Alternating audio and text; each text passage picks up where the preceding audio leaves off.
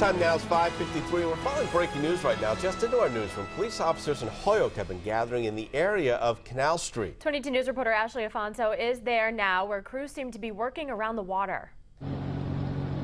Kate, Rich, I'm on the corner of North Canal and North Bridge Street. This is a very active situation out here. I want to show you. Now, on this side, you can see Holyoke Fire here. They just launched a boat into the canal. Police and fire are both actively searching this area right now. And then if we come around to the other side, there is a vehicle on the other side that police are searching as well. This search is stretching down North Canal Street.